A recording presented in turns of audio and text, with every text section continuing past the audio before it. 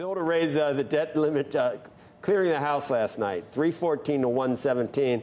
More than twice as many Republicans backed the deal than voted against it, but the measure still won more Democratic votes. It was truly a bipartisan bill. Senate Majority Leader Chuck Schumer formally placed the bill on the calendar for today. It's unclear how long it'll be until a final vote. A number of senators may decide to offer amendments. Joining us now, National Economic Council Director Bharat Ramamurti. And I guess that's the wild card. We're surprised the market's not reacting more. Are we missing something, Bharat, about the devil in the details here? Is there more to do? Well, look, we don't count our chickens before they're hatched. We still have to move this bill through the Senate. But as you noted, it's a really good sign that a strong majority of both Democrats and Republicans in the House voted to support this bill. I think it's a sign that the president reached a good, fair compromise that reflects the realities of the divided government we have now. And our hope and anticipation is that it will move through the Senate and get to the president's desk in advance of that June 5th deadline that Treasury Secretary Yellen identified. I hate using overused expressions, but you know the dog that catches the bus, Bharat, and then it's all of a sudden, oh my God, now what?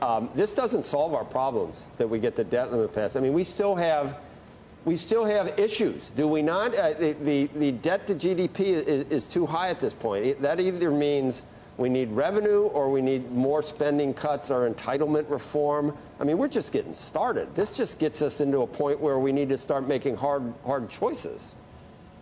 Well, look, the president in March laid out a budget that would cut the deficit by $3 trillion over the next 10 years by taking a balanced approach. Yes, there's some wasteful spending that we can cut. The president thinks that we spent way too much on prescription drugs in the Medicare program. Americans are spending 2 or 3 times what people in other countries are spending on the exact same drug. We can cut hundreds of billions of dollars there. We can cut money that goes to the oil and gas industry, subsidies that seem unnecessary in a world where the oil and gas industry made $200 billion last year. And yeah, we can impose some taxes, not on anybody making under $400,000 a year, but on the very rich, on big corporations. And that balanced approach allows us to cut the deficit over the next 10 years by $3 trillion. So we're eager to work with Democrats and Republicans on implementing the rest of the elements of the president's budget. And if other people have good ideas that are consistent with the president's pledge not to raise taxes on anybody making under $400,000, we'll look at those too. Bharat, one other thing that is getting a little bit more bipartisan is the wish for more growth, just more growth, grow our way out of things instead of just hunkering down. And I guess my question, and I don't want to upset you, but do you think that growth in government is a better remedy than growth in the private sector? Do you want to raise taxes now on corporations? That just doesn't seem like the way you get to higher overall growth for the economy. I think the proof is in the pudding here in terms of the president's approach. If you look at what he did coming into office in early 2021, we've had 2 strong years of economic growth. If you look at our growth compared to the rest of the G7, we're well above their levels of growth. The president did that by providing relief and providing support directly to lower income and middle income families.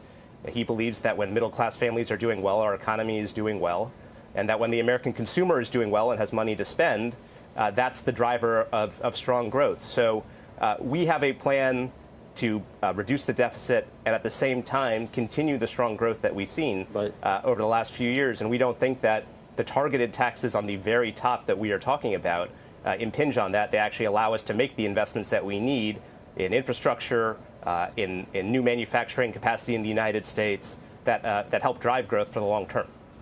The growth that you're talking about that the president was able to manage included the corporate tax rate being at those lower levels.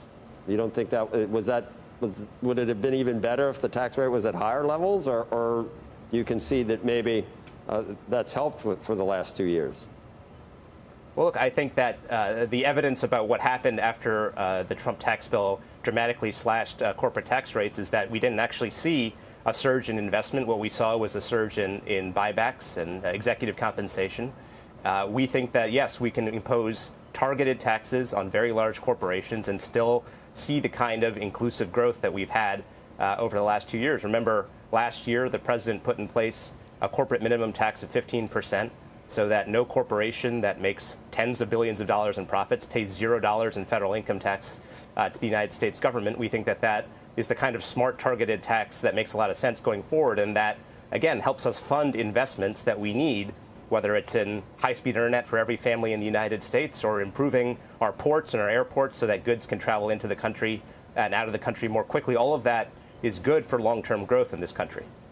Also, we've had people make the case that in terms of regulations, that if you were long regulations, you're doing pretty well too. Do you think that's the way to engender more economic growth, layering regulation after regulation on the economy? Well, no, look, I think it's a case-by-case thing. The president has made clear that when regulations actually get in the way of growth and aren't protecting something important, he'll get rid of them. And a classic example of that is that the president got rid of regulations that require hearing aids to be sold only after a prescription. Now hearing aids are available over the counter in CVS and Best Buys across the country. The cost of a hearing aid has gone down dramatically. New companies are entering that market and innovating in that space. That's the kind of deregulatory step that the president is comfortable taking. If we're talking about deregulating in a way that threatens the air and the water that we drink, then no, the president's not particularly interested in that, and it's not clear that that would be net helpful for the American economy.